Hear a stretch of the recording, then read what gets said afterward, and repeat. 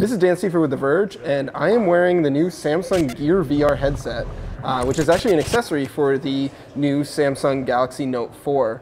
It is Samsung's version of a VR headset, and it uses the Note 4 that actually sits in the front of these glasses to power the lenses behind it, and so it creates this virtual reality environment.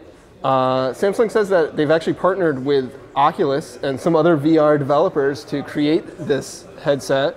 Currently I'm playing a game where I'm flying a spaceship around and blasting asteroids and other spaceships.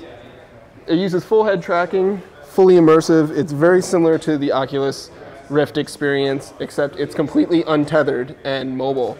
On the right-hand side here, there's a control panel that is a touch panel and swiping, and there's a back button, volume control here, and a focus controller on top.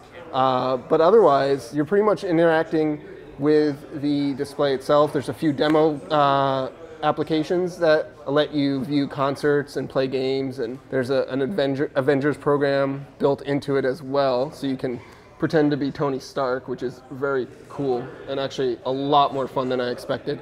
Oh, I'm gonna die. Samsung isn't saying exactly when this will be released or how much it will cost, but we expect it to be available this fall. And until then, I'll be in here.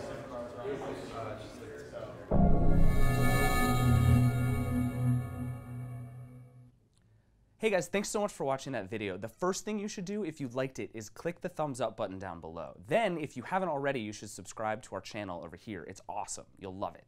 And you'll especially love these two videos, which you should watch right now because really, what else are you doing?